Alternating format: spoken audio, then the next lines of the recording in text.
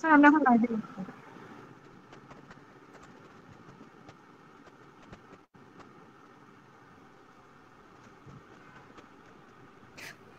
Hello, আসসালামু আলাইকুম। আমার কথা শোনা যাচ্ছে? কেউ একটু রেসপন্স করেন, তাহলে আমি বুঝতে পারবো যে আমার কথা শোনা যাচ্ছে। জি, শোনা যাচ্ছে। জি ভাই, শোনা যাচ্ছে। ঠিক আছে, ধন্যবাদ আপনাদের।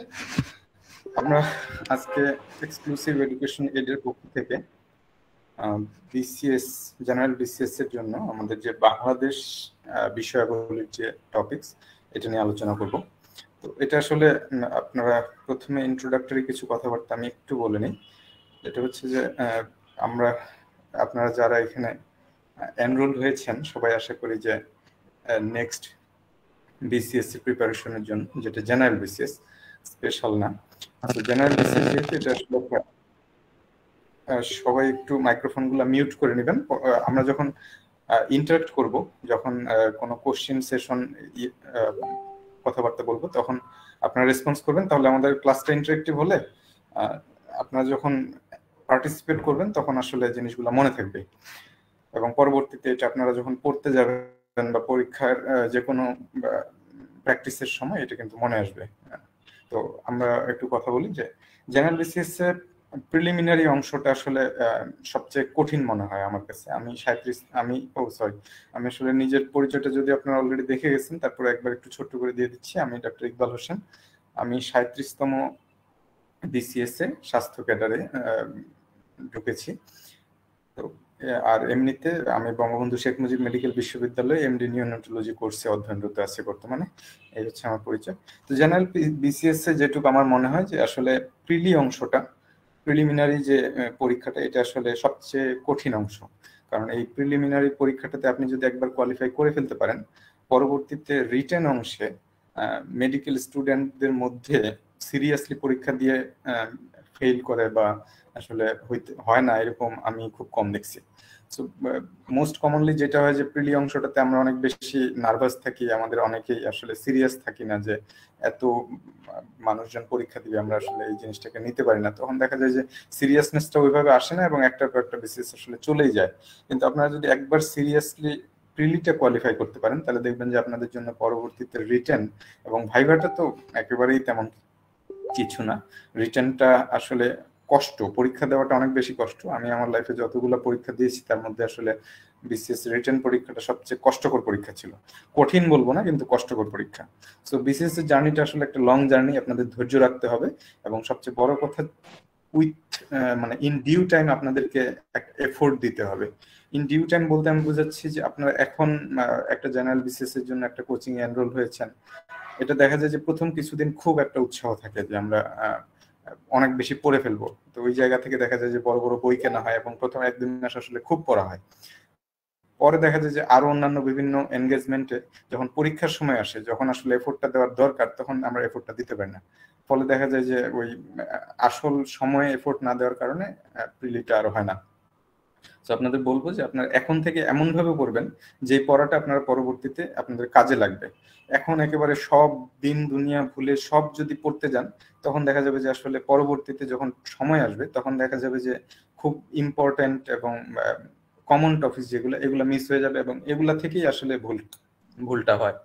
এবং পরীক্ষার হলে যেটা হয় আসলে আপনারা যদি কোশ্চেন গুলো অ্যানালাইসিস করেন, আমি সবসময় বলি যে আসলে জেনারেল বিসিএস প্রিলিতে কোয়ালিফাই করার ক্ষেত্রে আপনাকে গত 10 বছরের কোশ্চেনটা একটা অ্যানালাইসিস করতেই হবে। আপনি প্রত্যেক দিন একটা কোশ্চেন নিয়ে বসেন, দেখেন 1 ঘন্টা করে, যে দেখবেন যে কোশ্চেন আসলে খুব বেশি যে কঠিন হয় তা না। যেগুলো কঠিন ওগুলো সবার জন্য কঠিন, ওইগুলা দিয়ে আসলে কে প্রিলি কোয়ালিফাই করবে কে করবে না এটা ডিটারমাইন হয় না। ডিটারমাইন হয় যেগুলো সহজ টপিকস এবং সহজ জায়গা থেকে আসে, এইগুলা যারা ঠিকঠাক মতো করতে পারে তারা কিন্তু সবাই কোয়ালিফাই করে যায়।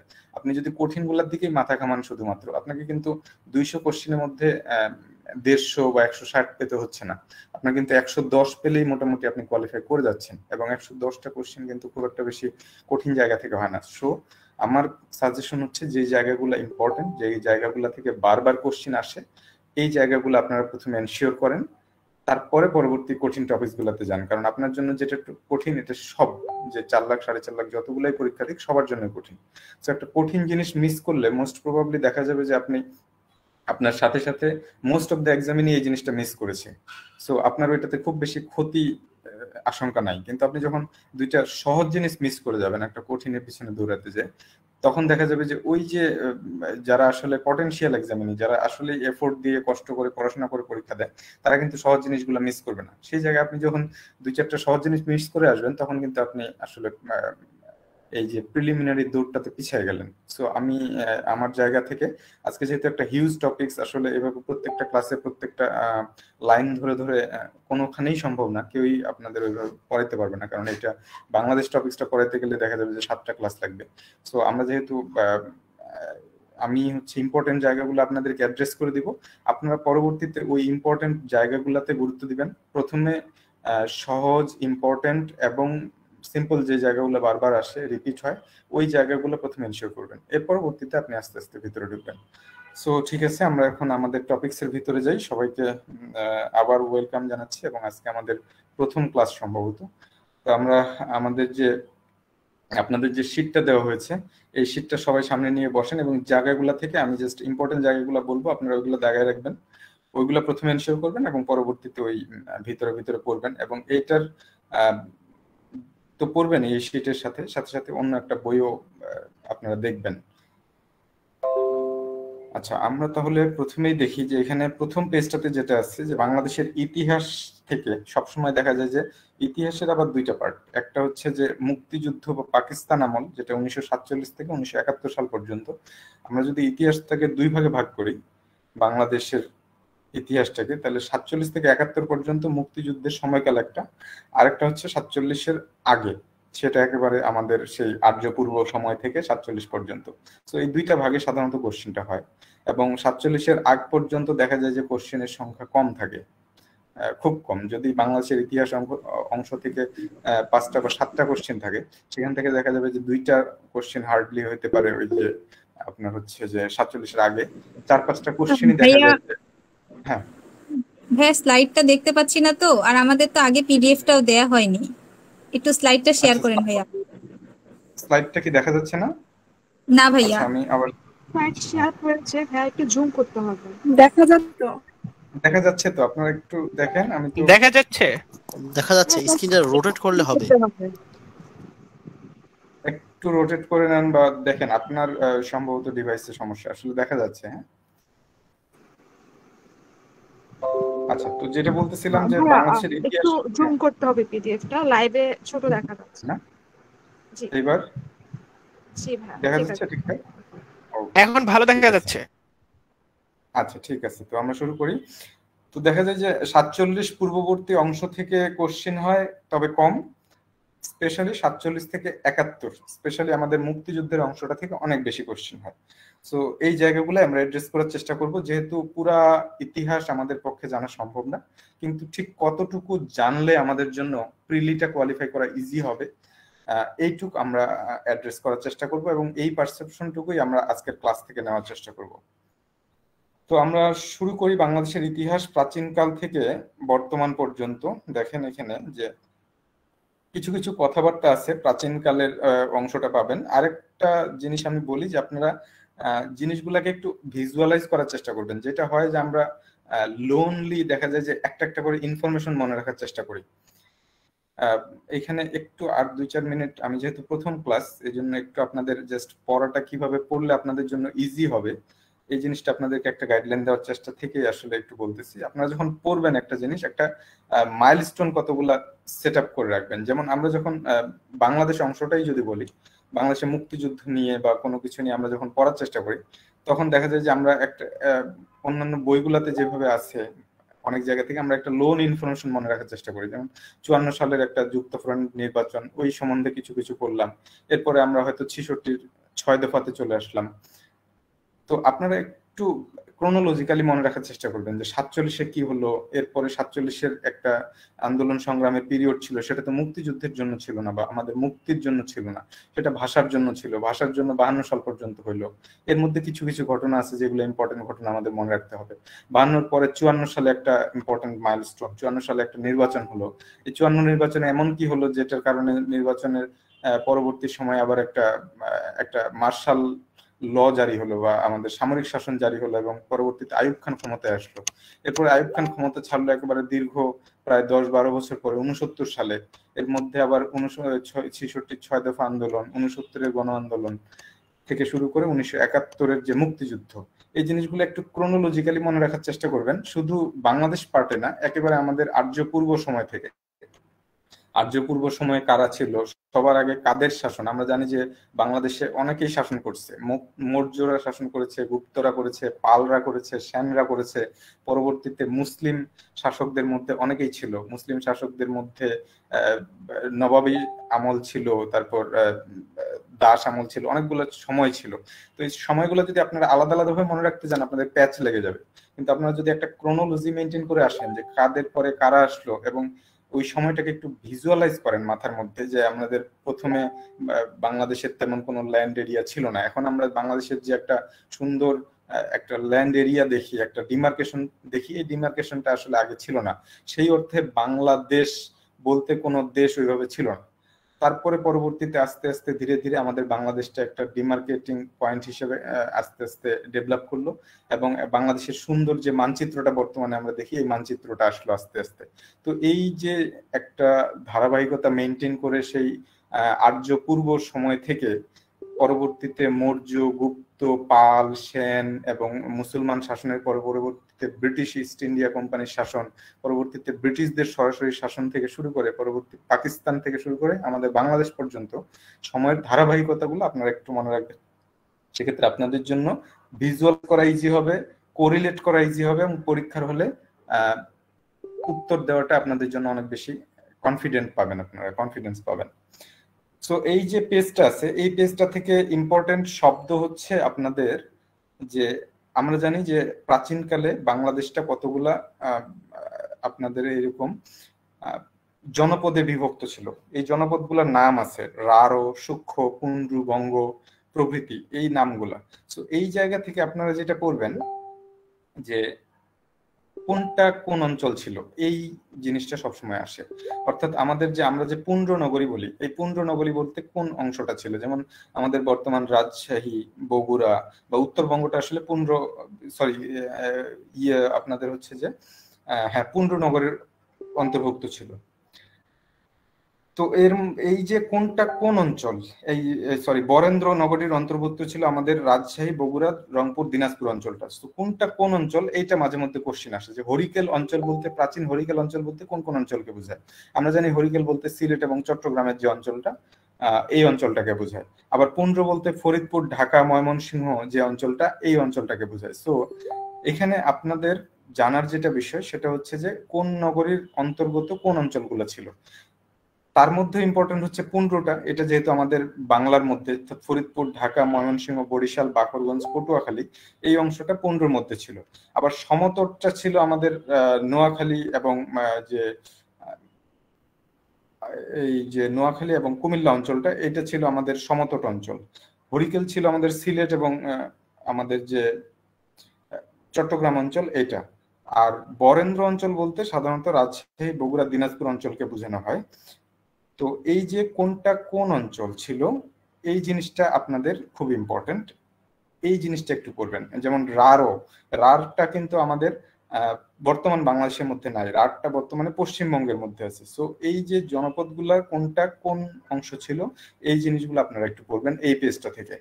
সো পুন্ড্র নগরীর মধ্যে প্রাচীন জনপদগুলোর বাংলাদেশের কোন অঞ্চলটা ছিল, সমতটের মধ্যে কোনটা ছিল, বরেন্দ্র কোনটা, আমাদের প্রাচীন গৌর অংশ যেটা রাজশাহীর পশ্চিমাংশ বা ওই যে বর্তমানে চাঁপাইনবাবগঞ্জ এবং পশ্চিমবঙ্গের যে মুর্শিদাবাদ অঞ্চলটা, এটা ছিল প্রাচীন গৌর অঞ্চলের মধ্যে। গৌরটা যদিও ওই যে পুন্ড্র, বরেন্দ্র, সূক্ষ্ম আরো অত পুরাতন না, পরবর্তীতে গৌর অঞ্চলটা বিভিন্ন রাজারা এই গৌর অঞ্চলটা নামকরণ করেন এবং এটা বর্তমানে বাংলাদেশের চাঁপাইনবাবগঞ্জ এবং পশ্চিমবঙ্গের যে মুর্শিদাবাদ অঞ্চল, এই অঞ্চলটা গৌর অঞ্চল নামে পরিচিত ছিল। সো এই পেজটা থেকে আপনাদের পড়ার জায়গা হচ্ছে যে কোন অঞ্চল কোন নামে পরিচিত ছিল। তো এই জায়গাগুলো আপনারা একটু দাগায় পড়বেন। আমি এখানে যেটুক দাগাচ্ছি শুধু ওইটুক না, আপনারা পরে পরে আমি যে কথাগুলো বলতেছি এই কথাগুলোর বেসিসের উপর ভিত্তি করে আপনারা হচ্ছে যে দাগাবেন নিজেদের মতো করে। এই যে রাঢ়ীর রাজধানী ছিল কোটিবর্ষ, খুব একটা বেশি ইম্পর্টেন্ট না, কিন্তু কিন্তু রাঢ় অঞ্চলটা কোন কোন অঞ্চলটা ছিল এইটুকু অঞ্চল ইম্পর্টেন্ট, যে প্রাচীন রাঢ় জনপদের বর্তমানে কোনটুকু অংশ ছিল। যেমন এখানে আপনারা পড়লেই পাবেন যে রাঢ় অঞ্চলের মধ্যে বর্তমানে কোনটা ছিল। আচ্ছা, এরপরে বাংলাদেশের প্রাচীনতম জনপদ, এই যে 5 নম্বর পয়েন্টটা, এটা খুব ইম্পর্টেন্ট। বাংলাদেশের প্রাচীনতম জনপদ হচ্ছে পুন্ড্রবর্ধন, অর্থাৎ বগুড়া, রাজশাহী, দিনাজপুর অঞ্চল। প্রাচীন পুন্ড্রবর্ধন জনপদটির বর্তমান নাম হচ্ছে মহাস্থানগড়। আগের নাম ছিল পুন্ড্রবর্ধন এবং বিখ্যাত শাহ সুলতান বলখির মাজার মহাস্থানগড়ে অবস্থিত। আপনারা যারা উত্তরবঙ্গে বাড়ি, তারা উত্তরবঙ্গে ওই রাস্তার পাশেই যে একটা পাহাড়ের মতো জায়গা, ওই জায়গায় শাহ সুলতান বলখির মাজার আছে।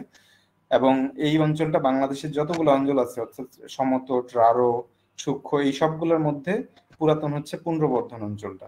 এবং এখানে কি পাওয়া যায়? মৌর্য যুগের শিলালিপি পাওয়া যায়। হ্যাঁ, শিলালিপি কতটা ইম্পর্টেন্ট। মৌর্য যুগ, এই যে যতগুলো আমরা যুগ দেখি, পাল, সেন, গুপ্ত, এই সবগুলোর মধ্যে মৌর্য যুগটা সবচেয়ে পুরাতন, এবং এই মৌর্য যুগের শিলালিপি পাওয়া যায় মহাস্থানগড়ে। এই 5 নাম্বার পয়েন্টটা একটু ইম্পর্টেন্ট। আচ্ছা, এখানে আরেকটা ইম্পর্টেন্ট পয়েন্ট, এই যে বর্তমানে কুমিল্লা এবং নোয়াখালী অঞ্চলকে বলা হয় সমতট অঞ্চল। এর পরে কথাটা ইম্পর্টেন্ট না খুব একটা। আচ্ছা, এইটুকু আমরা গেলাম। এই যে কোন কোন প্রস্তর যুগে কি এভিডেন্স পাওয়া গেছে, এগুলো অতটা ইম্পর্টেন্ট না, যা ইম্পর্টেন্ট এইটুকু অংশ আমি এখান থেকে বললাম। আচ্ছা, এরপরে আমরা তার পরের অংশটুকু যাই। বাঙালি জাতির সৃষ্টি, এখান থেকে প্রত্যেকবার একটা করে কোশ্চেন আসে। বাঙালি জাতিটা যে আসলো, এটা আসলে বাঙালি জাতির যে আদি জনগোষ্ঠী কারা ছিল। তো এখান থেকে আসলে অনেকগুলাই কথা আসবে আপনারা যখন পড়তে যাবেন, কিন্তু ইম্পর্টেন্ট কথা যেটা, যে বাঙালি জাতিগোষ্ঠীর সৃষ্টি হয়েছে প্রথমত দ্রাবিড় এবং পরবর্তীতে অস্ট্রিক। দ্রাবিড় এবং অস্ট্রিকদের যে একটা মিশ্র, এই মিশ্র জাতিগোষ্ঠী থেকে পরবর্তীতে বাঙালি জাতির উদ্ভব হয়েছে। তো এখানে দেখেন যে আর্য, আর্য বলতে কাদের বোঝায়? আর্য বলতে প্রাচীন রাশিয়া, বর্তমানে যে কাজাখস্তান, অর্থাৎ মধ্য এশিয়ার যে কিছু অঞ্চল আছে, ওই অঞ্চলে একটা জাতিগোষ্ঠী ছিল, তাদেরকে বলা হয়তো আর্য।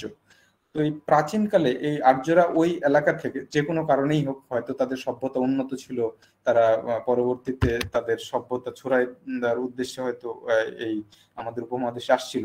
তো আর্যরা আসার আগে আমাদের এখানে কিছু অনার্য জাতি বাস করত। এই অনার্যদের আমরা বিভিন্নভাবে নামকরণ করি, যেমন নেগ্রিটো, অস্ট্রিক, দ্রাবিড়, ভোটচিনীয়, এরকম 4 শাখায় এরা বিভক্ত ছিল আর্যরা আসার আগে। পরবর্তীতে আর্যরা আসলো, এবং আর্যরা আসার পরে এই যে যারা ছিল আমাদের অনার্য জনগোষ্ঠী, তাদের সাথে আর্যদের একটা মিশ্রণ হলো, এবং এই মিশ্রণের পরবর্তীতে আমরা আমাদের বাঙালি জাতির উদ্ভব। কিন্তু আর্যরা নিজেদেরকে যেহেতু আলাদা করে রাখতো, আর্যদের সাথে এই মিশ্রণটা প্রথমত অনেক ধীর গতিতে হয়েছে, এবং এটা আমাদের বাঙালি জাতির মূল অংশটার মধ্যে, অর্থাৎ যেমন যদি কোশ্চেনটা সাধারণত এখান থেকে এরকম করে আসে যে বাঙালি জাতি আদি গোষ্ঠী কারা, এটার যদি আসে, তাহলে আপনাদের এই যে একটা কথা এখানে দেখবেন, যে এখানে অনেকগুলা কথাই আসবে, কিন্তু ইম্পর্টেন্ট কথা যেটা, যে এই 4 নাম্বার পয়েন্টটা, যে অস্ট্রিক জাতির সমকালে বা কিছু পরে প্রায় 5000 বছর পূর্বে দ্রাবিড় জাতি এদেশে আসে এবং সভ্যতা উন্নত বলে অস্ট্রিক জাতিকে গ্রাস করে। অস্ট্রিক ও দ্রাবিড় জাতির সংমিশ্রণে সৃষ্টি হয়েছে আর্য পূর্ব বাঙালি জনগোষ্ঠী। এদের রক্তধারা বর্তমান বাঙালি জাতির মধ্যে প্রবাহমান। তাহলে আর্য পূর্ব জনগোষ্ঠী ছিল 4 ধরনের: অস্ট্রিক, দ্রাবিড়, নেগ্রিটো এবং ভোটচিনীয়। তো এটা আপনাদের দরকার নাই। প্রথমে ছিল অস্ট্রিকরা, পরবর্তীতে দ্রাবিড়রা আসলো, অস্ট্রিক এবং দ্রাবিড়দের মধ্যে একটা সংমিশ্রণ হলো, এবং আর্যরা আসার আগ পর্যন্ত এরাই ছিল বাঙালি জাতির ধারা। পরবর্তীতে আর্যদের সাথে সংমিশ্রণে আরো আমাদের বাঙালি জাতিটা, এই জন্য আমাদের বাঙালি জাতিদেরকে বলা হয় মিশ্র জাতি। কোশ্চেনটা যদি আসে যে বাঙালি জাতির আদি জনগোষ্ঠী কারা, আপনারা অস্ট্রিক এবং দ্রাবিড় জাতির মিশ্রণ, এইটাই হচ্ছে আপনাদের উত্তর হবে, এবং এই কথাটাই এখান থেকে মনে রাখার ব্যাপার। আচ্ছা, এরপরে আরো অনেকগুলো আমাদের মিশ্রণ হয়েছে, এগুলো আপনারা পড়ে নেবেন ভিতরে। এগুলো থেকে অতটা কোশ্চেন আসে না, কিন্তু জাস্ট আপনাদের কোরিলেশনের জন্য লাগবে।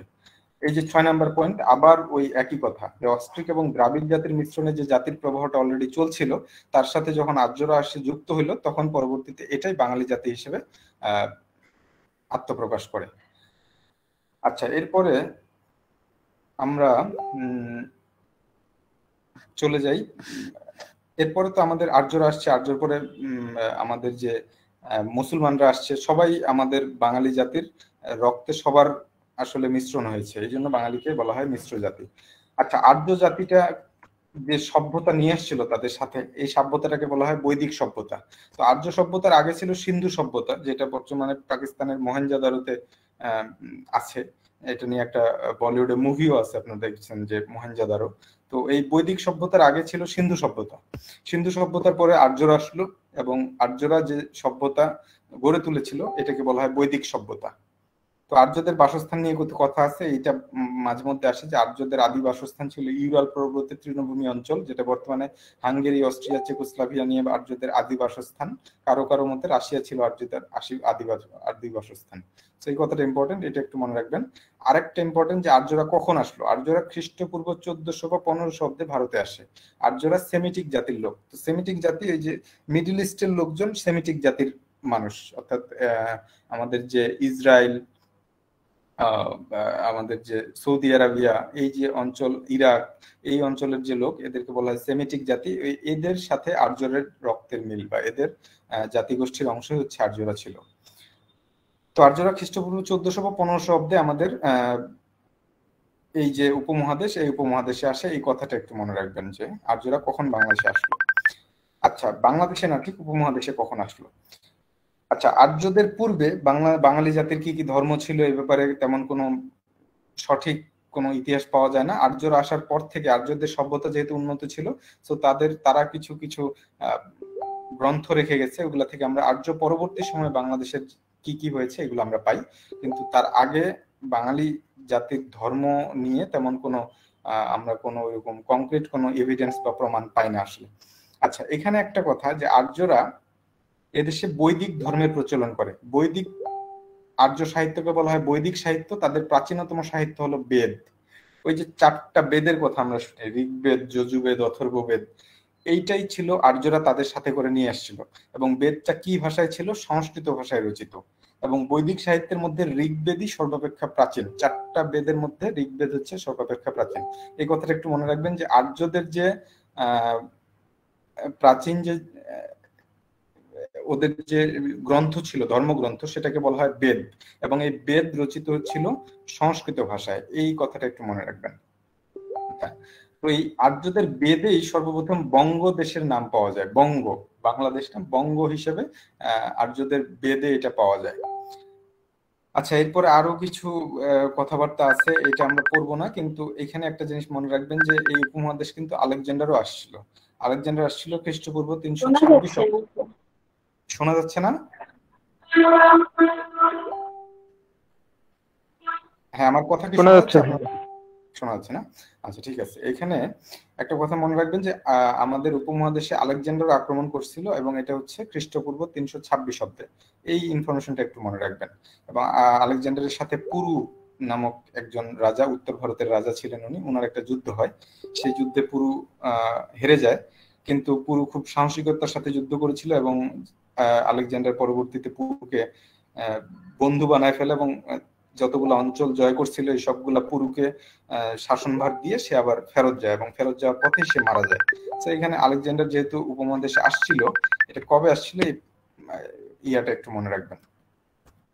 এরপরে আরো কিছু কথাবার্তা আছে, এগুলো খুব একটা ইম্পর্টেন্ট না, কিন্তু এই পর্যন্ত আমরা যেগুলো কথা বলেছি এগুলো খুব ইম্পর্টেন্ট। দেখেন, এখান থেকে কিছু সম্ভাব্য প্রশ্ন বা এগুলো আসলে আগে যেগুলো আসছে এখান থেকে কথা বলা হয়েছে যে প্রাচীন বাংলার জনপদ কোনগুলা। দেখেন, প্রাচীন বাংলার জনপদ সবচেয়ে আমরা দেখলাম যে পুন্ড্র, এছাড়াও রারো, বঙ্গ, এগুলোও প্রাচীন বাংলার জনপদ। কিন্তু প্রাচীন বাংলার জনপদগুলোর মধ্যে সবচেয়ে পুরাতন হচ্ছে পুন্ড্রবর্ধন।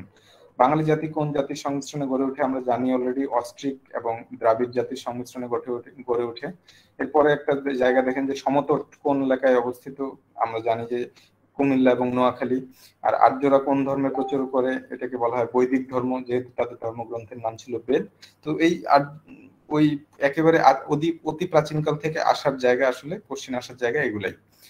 এরপরে চলে আসলো যে আর্যরা আসার পরে যে উপমহাদেশের যে ইতিহাস, এই ইতিহাসটাকে আমরা পরবর্তীতে কতগুলা শাসন পিরিয়ডে ভাগ করি। এর মধ্যে একটা হচ্ছে মৌর্য সাম্রাজ্য। দেখেন, মৌর্য সাম্রাজ্যটা 324 খ্রিস্টপূর্বাব্দ থেকে 185 খ্রিস্টপূর্বাব্দ পর্যন্ত এই মৌর্য সাম্রাজ্যটা চলে, শাসনটা চলে। সো আপনারা যেমন বাংলা সাহিত্য অলরেডি অনেকেই পড়া শুরু করেছেন, যে বাংলা সাহিত্য পড়তে গেলে যেমন বাংলা সাহিত্যের টাইম পিরিয়ডটাকে আমরা ভাগ করে নেই, যে প্রাচীন সময় যেটা 1204 পর্যন্ত ধরা হয়, এরপরে মধ্যযুগ, মধ্যযুগের পরে আধুনিক যুগ, এইভাবে আমরা যেমন ভাগ করি, আপনারাও মাথার মধ্যে পড়ার সময়, ইতিহাস পড়ার সময় এটা একটু টাইম পিরিয়ড গুলো একটু মাথায় রাখবেন। যে প্রাচীন মৌর্য সাম্রাজ্য উপমহাদেশে শুরু হয়েছিল 324 খ্রিস্টপূর্বাব্দ থেকে এবং পরবর্তীতে 185 খ্রিস্টপূর্বাব্দে এটা শেষ হয়, খ্রিস্টপূর্ব কিন্তু। এরপরে 185 থেকে আস্তে আস্তে জিরোতে আসবে, জিরো থেকে আবার 1 2 3 4 করে আমাদের বর্তমানে যে 2022 এ পর্যন্ত হচ্ছে এই উপমহাদেশের সময়কাল। সো মৌর্য সাম্রাজ্য 324 থেকে 185, এই টাইমলাইনটা একটু মনে রাখবেন। আচ্ছা, এখানে মৌর্য সাম্রাজ্যের ক্ষেত্রে যেটা ইম্পর্টেন্ট, যে মৌর্য সাম্রাজ্যের প্রতিষ্ঠাতাকে চন্দ্রগুপ্ত মৌর্য নামে একজন, উনি মৌর্য সাম্রাজ্যের প্রতিষ্ঠাতা। এই লাইনটা একটু মনে রাখবেন যে মৌর্য সাম্রাজ্যের প্রতিষ্ঠাতা হচ্ছে চন্দ্রগুপ্ত মৌর্য।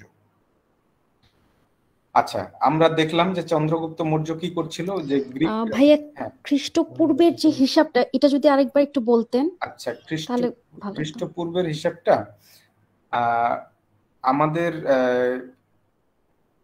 এই যে ইতিহাসটা শুরু হয়েছে, মানে যখন থেকে আপনাদের যে লিখিত ইতিহাসটা যখন থেকে শুরু হয়েছে, এটা খ্রিস্ট সময়টাকে ধরা হয় শূন্য, বুঝছেন? শূন্য ধরা হয় খ্রিস্ট সময়টাকে, মানে খ্রিস্টের জন্মের দিনটাকে ধরা হয় শূন্য। শূন্য থেকে পরবর্তীতে আমাদের দিকে, অর্থাৎ খ্রিস্টের জন্মের পর থেকে পরবর্তী যে সময়টা, এটাকে আপনার 1 2 3 4 করে আমরা বর্তমানে 2022 পর্যন্ত আসছি। আর খ্রিস্টের জন্মের আগের সময়টাকে আবার ওই শূন্য থেকে উল্টা দিকে যাওয়া হয়েছে, বুঝছেন? যে 0 1 2 থেকে শুরু করে খ্রিস্টের জন্মের আগে যদি বলে, তাহলে যত বেশি নাম্বার তত হচ্ছে পুরাতন। মানে ইতিহাস যদি 5000 বছর আগের থেকে ধরি আমরা, তাহলে খ্রিস্টের জন্মের আগে যদি 3000 বছর থাকে, তাহলে খ্রিস্টপূর্ব 3000 অব্দ মানে হচ্ছে খ্রিস্টের জন্মের 3000 বছর আগে। ওই 3000 থেকে শুরু হয়ে আস্তে আস্তে কমছে, খ্রিস্টের জন্মে এসে এটা জিরোতে হয়েছে। তাহলে 3025 যদি ধরি, তাহলে খ্রিস্টের জন্মের আগের থেকে 3000 বছর আগের থেকে শুরু হয়ে সংখ্যাটা আস্তে আস্তে কমে, খ্রিস্টের জন্ম যেদিন ওই দিন শূন্য, আবার পরবর্তীতে খ্রিস্টের জন্ম থেকে শুরু করে 1 2 3 4 হিসাব করে বর্তমানে 2022 পর্যন্ত, অর্থাৎ খ্রিস্টের জন্মের সময়টাকে শূন্য ধরা হয়, বুঝছেন? এই জন্য খ্রিস্টের জন্মের আগের সময়টা দেখবেন যে কমবে আস্তে আস্তে, বেশি নাম্বার থেকে আস্তে আস্তে কমের দিকে আসবে এবং খ্রিস্টের জন্মের দিনটাতে শূন্যতে আসবে। এর পরবর্তীতে খ্রিস্টের জন্মের পরের সংখ্যাটা আবার বাড়বে আস্তে আস্তে করে, 1 2 3 4 করে, এইভাবে বর্তমানে যে আমাদের 2022 সাল। এটা একটু আপনারা যদি মাথা কাটেন তাহলে পেরে যাবেন, দেখবেন। হ্যাঁ, আচ্ছা, তো এটা হচ্ছে যে আমরা দেখলাম যে গ্রিকরা অলরেডি চলে আসছিল আমাদের এখানে। তো এই যে চন্দ্রগুপ্ত মৌর্য গ্রিকদের বিতাড়িত করে উনি প্রথম মৌর্য সাম্রাজ্য প্রতিষ্ঠা করেন। তো এখান থেকে মনে রাখবেন যে মৌর্য সাম্রাজ্যের প্রতিষ্ঠাতা হচ্ছে চন্দ্রগুপ্ত মৌর্য। এবং চন্দ্রগুপ্ত মৌর্যের ইতিহাস কোথায় পাওয়া যায়, যে গ্রিক দূত মেগাস্থেনিসের ইন্ডিকা এবং চন্দ্রগুপ্তের পরামর্শদাতা ও সাহায্যকারী কৌটিল্য। আপনারা কৌটিল্যের নাম সবসময় শুনবেন। কৌটিল্যের অর্থশাস্ত্র, এটা খুবই একটা বিখ্যাত গ্রন্থ, এই কৌটিল্যের অর্থশাস্ত্র। এই কৌটিল্য হচ্ছে মৌর্য যুগের মানুষ। এইভাবে কোশ্চিনটা আসতে পারে যে কৌটিল্য কোন শাসন পিরিয়ড বা কোন শাসন আমলে জীবিত ছিলেন। কৌটিল্য কিন্তু মৌর্য শাসন আমলের মানুষ ছিলেন। অশোকের শিলালিপি থেকে এই মৌর্য সাম্রাজ্যের কিছু কিছু এভিডেন্স পাওয়া যায়। সো মৌর্য যুগের ইতিহাস তাহলে আমরা পাচ্ছি কোথায়, গ্রিক দূত মেগাস্থেনিসের একটা গ্রন্থ আছে ইন্ডিকা, এখানে পাচ্ছি। চন্দ্রগুপ্ত মৌর্য, যিনি মৌর্য সাম্রাজ্যের প্রতিষ্ঠাতা, তার যে একজন সাহায্যকারী ছিল কৌটিল্য, এই কৌটিল্যের অর্থশাস্ত্র থেকে আমরা মৌর্য যুগের ইতিহাস পাচ্ছি।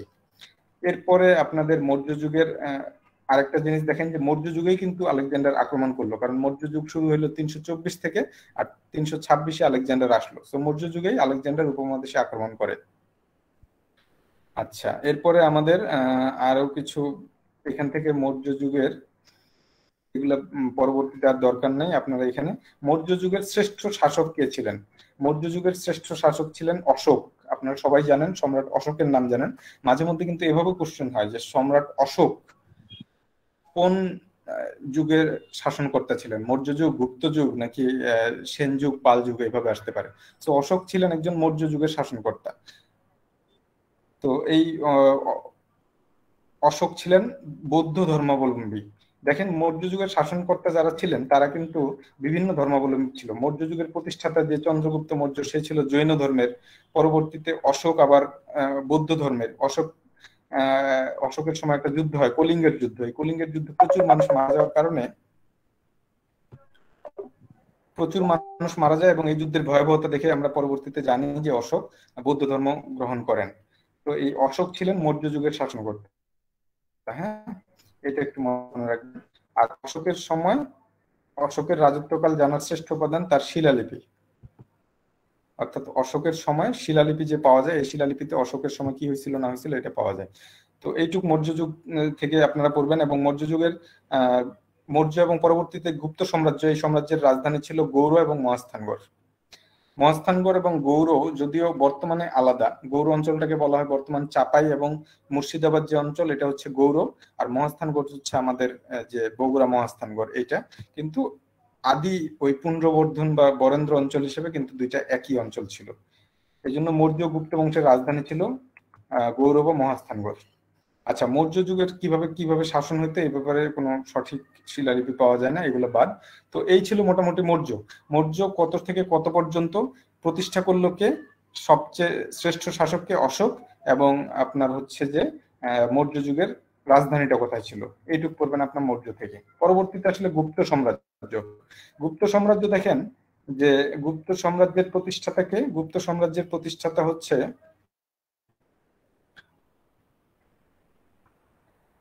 শ্রীগুপ্ত।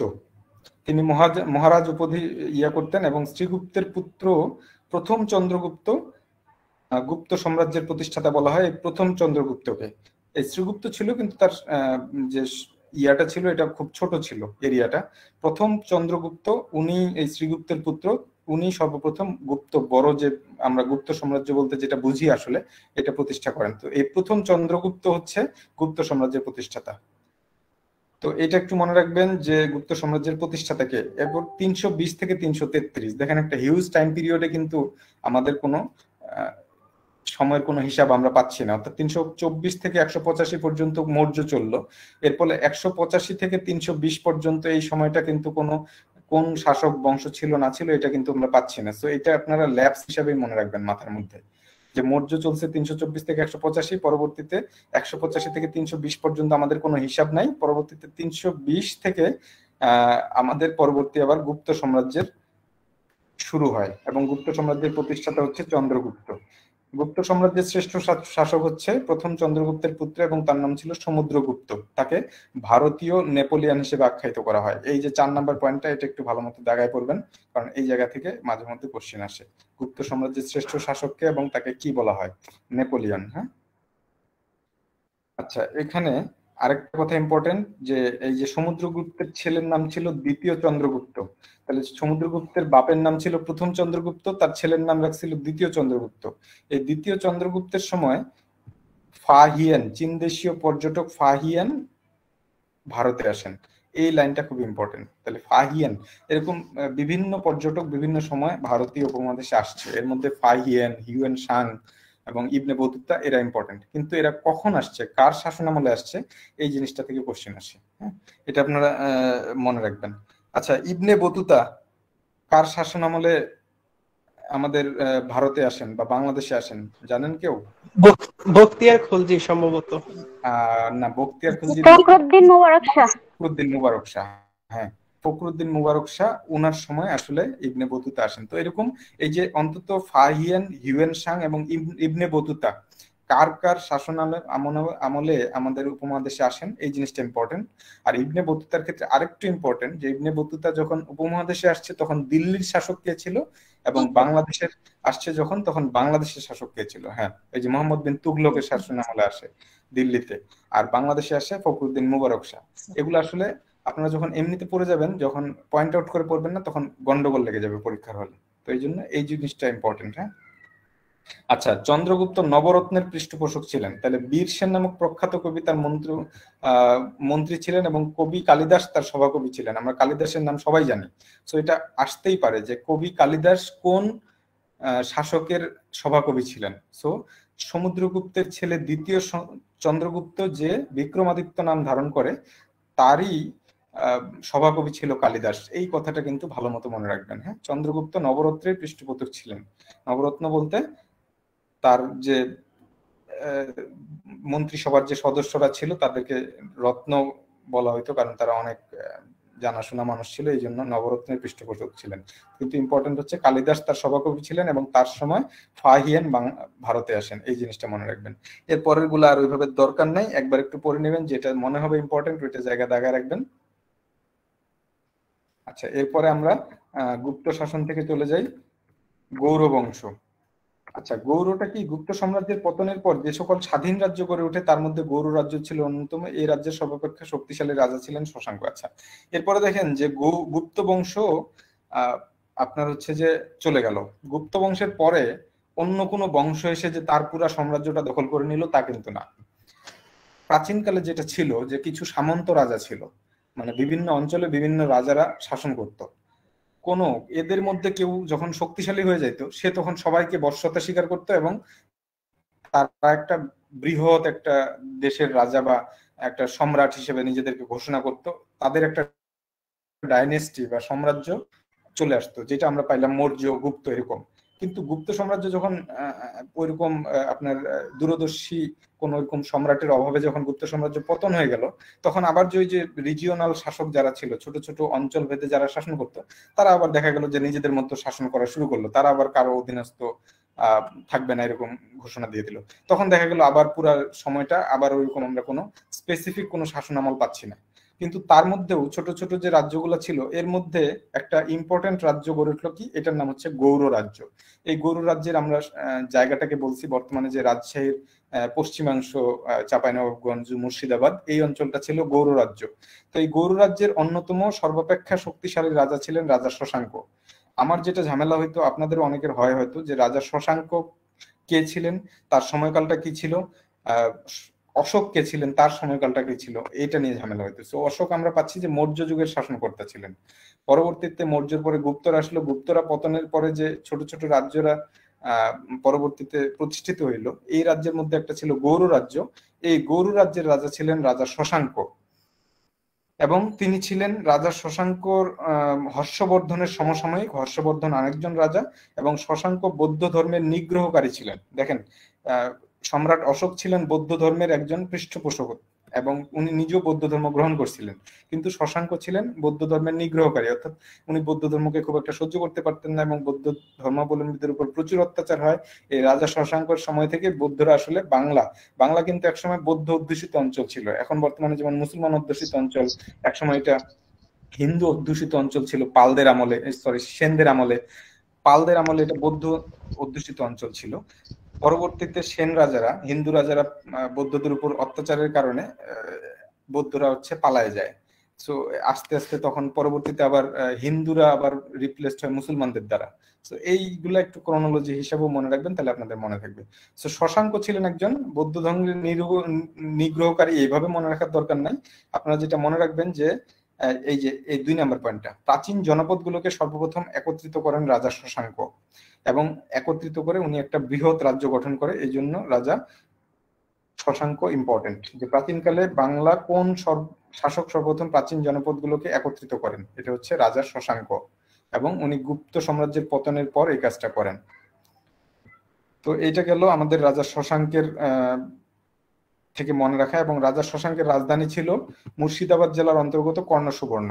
মুর্শিদাবাদ জেলার অন্তর্গত কর্ণসুবর্ণ। তাহলে গুপ্ত সাম্রাজ্যের রাজধানী কোনটা ছিল, মৌর্য সাম্রাজ্যের রাজধানী কোনটা এবং শশাঙ্কের রাজধানী কোনটা, এগুলা ইম্পর্টেন্ট। আচ্ছা, রাজা শশাঙ্ক গৌড়ের রাজা ছিলেন 7ম শতকে, অর্থাৎ 600 থেকে 700 সময়কালটা, এই সময়কালটার মধ্যে তিনি ছিলেন গৌড়ের রাজা। এরপরে আর আমাদের এগুলা দরকার নাই। আচ্ছা, পাল বংশ। এরপরে শশাঙ্ক যখন চলে গেল, শশাঙ্কের কিন্তু দেখেন ওইরকম কোন একটা যে বংশ প্রতিষ্ঠা করলো তারপরে তার বংশটা অনেকদিন ধরে শাসন করলো এরকম কিন্তু না। গুপ্ত সাম্রাজ্যের পতন হইলো, পতন হওয়ার পরে কোনো ওইরকম স্পেসিফিক কোনো কিছু ছিল না।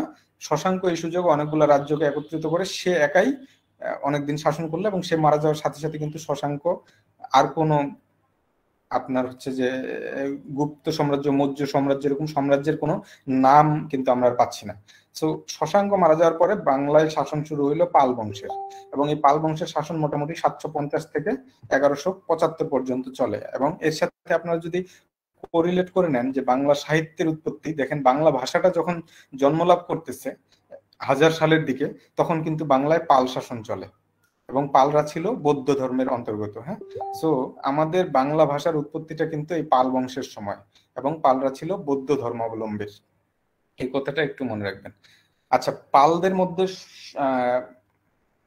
আরেকটা ইম্পর্টেন্ট ব্যাপার ছিল, পালদের সময় আমাদের কিছু কিছু বিহার আমাদের বাংলাদেশে তৈরি করা হয়, যেগুলা বিহার বলতে এগুলো আগের শিক্ষা প্রতিষ্ঠান, বিশ্ববিদ্যালয় বলা যায়। হ্যাঁ, বর্তমানকার বিশ্ববিদ্যালয়ের মতো। তো এরকম কিছু বিশ্ববিদ্যালয় প্রতিষ্ঠিত হয় পালদের সময়। এরকম দু একটা বিশ্ববিদ্যালয়ের নাম বলতে পারবেন আপনারা? সোমপুর বিহার। সোমপুর বিহার, হ্যাঁ, এরকম সোমপুর বিহার, তারপর লালমাই বিহার আমাদের যে কুমিল্লার, এগুলা এই পালদের সময় এগুলা তৈরি করা হয়। আচ্ছা, এরপরে আপনারা এখানে নালন্দা হয়নি পালদের সময়? নালন্দা বিহার, তবে নালন্দা বিহার আসলে বাংলায় ছিল না, নালন্দা বিহার ছিল বিহার অঞ্চলে। বর্তমানে যে বিহার রাজ্য, এই বিহার রাজ্যে ছিল, এটাও পালদের সময়, এটাও পালদের সময়। তো এই পাল বংশ, এখানে কিছু কিছু কথা আছে আপনারা ভিতরে পড়বেন, কিন্তু ইম্পর্টেন্ট যেগুলো আমি ওইগুলো আপনাদের একটু বলি। যেমন গোপাল, পাল বংশের প্রতিষ্ঠাতা কে? গোপাল। তিনি ছিলেন বৌদ্ধ ধর্মাবলম্বী ক্ষত্রিয়। এবং এই পালরা কোত্থেকে ইয়াতে আসে দেখেন। আচ্ছা, মাৎসনে বলে একটা পিরিয়ড আছে বাংলাদেশে বা বাংলার ইতিহাসের শাসনে, মাৎসনে বলে একটা পিরিয়ড আছে, যেই সময়টাতে আসলে এই যে দেখেন আপনাদের, যে যখন আমাদের শশাঙ্ক মারা গেল, শশাঙ্ক মারা যাওয়ার পরে আর যেহেতু এরকম শক্তিশালী কোনো ডাইনেস্টি বা সাম্রাজ্য গড়ে উঠলো না, ওই সময়টাতে একটা পুরা বিতিখিচ্ছিরি অবস্থা, যেটাকে বলা যায় যে একেবারে অরাজক পরিস্থিতি তৈরি হয়, এবং এই অরাজক পরিস্থিতিটাকে বলা হয় মাৎসনে। সো এই মাৎসনে যদি বলে যে বাংলাদেশের বা উপমহাদেশের শাসনকালে মাৎসনে সময়কাল বলা হয় কোন সময়টাকে, এটা আপনারা বলতে পারবেন যে শশাঙ্কের মৃত্যুর পর 650 থেকে 750 সাল পর্যন্ত এই 100 বছর একটা অরাজক, একটা বিশৃঙ্খল অবস্থা ছিল। এই বিশৃঙ্খল অবস্থা পরবর্তীতে আরেকবার ছিল মুসলমানরা যখন মানে বাংলা অধিকার করলো 1204 সালে, পরবর্তীতে 1204 থেকে 1350 সাল পর্যন্ত, অর্থাৎ একেবারে আপনার স্বাধীন সুলতানি আমল শুরুর আগ পর্যন্ত এই 150 বছর কিন্তু আরেকটা বিশৃঙ্খল অবস্থা ছিল। ওই যে 650 থেকে 750-এর বিশৃঙ্খল অবস্থা, এটাকে বলা হয় মাৎসনে পিরিয়ড, এটা একটু মনে রাখবেন। পরবর্তীতে এই অরাজক অবস্থাটাকে একটা সুশৃঙ্খল অবস্থায় নিয়ে আসলো কে? গোপাল, এবং তিনি একটা পাল বংশ প্রতিষ্ঠা করলেন। এই পাল বংশ 750 থেকে 770 পর্যন্ত তিনি শাসন করলেন, এবং পরবর্তীতে প্রায় আপনার হচ্ছে পালরা 400 বছর শাসন করে। এবং গোপালের পুত্র ধর্মপাল, এবং ধর্মপালই ছিলেন সবচেয়ে ক্ষমতাশালী রাজা। দেখেন প্রত্যেকটা পিরিয়ডে কিন্তু একজন করে সবচেয়ে বিখ্যাত রাজা, যেমন আমরা মৌর্য সাম্রাজ্যের দেখলাম সবচেয়ে বিখ্যাত রাজা ছিলেন রাজা অশোক, গুপ্তর দেখলাম সমুদ্রগুপ্ত, পরবর্তীতে শশাঙ্ক আসলো, এরপরে আমরা পালের দেখতেছি যে সবচেয়ে বিখ্যাত রাজা ধর্মপাল এবং সবচেয়ে ক্ষমতাশালী। এবং গোপাল দেখেন, গোপালের সময় পাহাড়পুর এবং সোমপুর বিহার, বৌদ্ধ বিহার নির্মিত হয়। আচ্ছা, এরপরে আমরা চলে আসি যে পাল বংশ প্রায় 400 বছর শাসন করলো। তো আপনারা এই ল্যাবস গুলা মনে রাখবেন। হ্যাঁ, যদি একেবারে টাইম টু টাইম মিলাইতে যান পারবেন না, কারণ অনেকগুলাই আমরা ইতিহাস পাই না, অনেকগুলো সময়ের হিসাব পাওয়া যায় না, আবার অনেকগুলো সময় এরকম কোনো শক্তিশালী রাজা ছিল না, কিন্তু অন্তত ক্রনোলজিটা মাথার মধ্যে রাখবেন। আর্য পূর্ব, পরবর্তীতে মৌর্য, গুপ্ত, শশাঙ্ক, শশাঙ্কর পরে পাল, পালদের পরে পালরা যখন দুর্বল হয়ে গেল, পালরা দুর্বল হওয়ার পরে তাদের জায়গায় আসলো কে? সেনরা। সেনরা আবার ছিল হিন্দু। দেখেন পালরা ছিল মুসলমান, সেনরা ছিল কিন্তু হিন্দু। তো সেনরা দেখেন, সেনদের আদি বাসস্থান কোথায় ছিল? দাক্ষিণাত্যের কর্ণাটকে ছিল আদি বাসস্থান। পরবর্তীতে তারা পালদের অধীনে চাকরি করতো, ওইখান থেকে তারা আস্তে আস্তে শক্তিশালী হয়ে ওই পালদেরকেই পরাজিত করে তারা শাসনভার নিল, এবং পাল সেন শাসন শুরু করলো কে? সামন্ত শেষ। বিজয় সেন সেন বংশের প্রতিষ্ঠাতা প্রকৃত। এর আগে সামন্ত সেন বা হেমন্ত সেন ছিল, কিন্তু তারা ছোট ছোট রাজ্যের প্রতিষ্ঠাতা ছিল, কিন্তু বিজয় সেন হচ্ছে সেন বংশের প্রতিষ্ঠাতা, এই কথাটা একটু মনে রাখবেন। এবং বিজয় সেনের মৃত্যুর পর তার পুত্র বল্লাল সেন সিংহাসনে আরোহণ করেন ঢাকার প্রথম মন্দির, যেটা ঢাকেশ্বরী মন্দির, নির্মাণ করেন বল্লাল সেন। এই কথাটা একটু মনে রাখবেন, এটা ইম্পর্টেন্ট কথা। তাহলে বিজয় সেন হচ্ছে সেন বংশের প্রতিষ্ঠাতা, বিজয় সেনের পুত্র বল্লাল সেন। বল্লাল সেনের আরেকটা কাজ হচ্ছে যে কৌলিন্য প্রথা, হিন্দুদের মধ্যে যে জাত প্রথা, যে উঁচু জাত নিচু জাত, এবং এক জাতের সাথে আরেক জাতের বিবাহ টিবাহ হইতো না আগে, এখন যদিও হয়, এই যে কৌলিন্য প্রথা, এই কৌলিন্য প্রথার প্রবর্তন করেন বল্লাল সেন, বিজয় সেনের পুত্র বল্লাল সেন, এটা একটু মনে রাখবেন। অর্থাৎ বল্লাল সেনের পুত্র হচ্ছে লক্ষণ সেন, যাদেরকে যে বিখ্যাত ইতিহাসে আমরা যে জানি যে লক্ষণ সেনের শাসনকালেই 1205 পর্যন্ত ছিল, যে সিংহাসনে উনি যখন ছিলেন তখন ইখতিয়ার উদ্দিন মোহাম্মদ বিন বখতিয়ার খিলজি মাত্র 17 জন অশ্বারোহী নিয়ে বাংলা আক্রমণ করে বাংলাকে দখল করে নেন। তো লক্ষণ সেন, তো আমরা তো দেখলাম যে সেন এদের আপনার রাজধানী ছিল গৌড় অর্থাৎ মুর্শিদাবাদ, ওই অঞ্চলটা। তো ইখতিয়ার উদ্দিন মোহাম্মদ বিন বখতিয়ার খিলজি যখন আসলো, উনি এসে লক্ষণ সেনকে পরাজিত করলো। লক্ষণ সেন কিন্তু মারা গেল না, উনি আবার চলে আসলো ভিতরের দিকে, একটু ভিতরের দিকে চলে এসে লক্ষণ সেন নদিয়ার এই অঞ্চলটাতে উনি ওনার পরবর্তী রাজধানী স্থাপন করে, এবং মোহাম্মদ বিন বখতিয়ার খিলজি কিন্তু ওনাকে আর আক্রমণ করে নাই। তো বাংলাদেশটা তখন অনেকটা ভাগ হয়ে যায়, এই গৌড়টা মুসলিম শাসনের অধীনে চলে গেল, আর ইখতিয়ার উদ্দিন মোহাম্মদ বিন বখতিয়ার খিলজি আরেকটু ভিতরের দিকে চলে এসে উনি আবার আরো কিছুদিন শাসন করে 1205 সালে উনি মারা যায়। এটা একটু মনে রাখবেন। এই যে গৌড় ছিল তার প্রধান রাজধানী, গৌড় থেকে ওনাকে যখন হটাই দিল ইখতিয়ার উদ্দিন মোহাম্মদ বিন বখতিয়ার খিলজি, পরবর্তীতে উনি নবদ্বীপ বা নদিয়া এসে দ্বিতীয় রাজধানী প্রতিষ্ঠা করেন এবং তার রাজনিবাস ছিল নদিয়ায়। হলায়ুদ মিশ্র, আমরা জানি যে বাংলা যখন পড়তে যাবেন তখন হলায়ুদ মিশ্র নামে একজনের নাম পাবেন। এই হলায়ুদ মিশ্র ছিল তার প্রধানমন্ত্রী এবং ধর্মাধ্যক্ষ।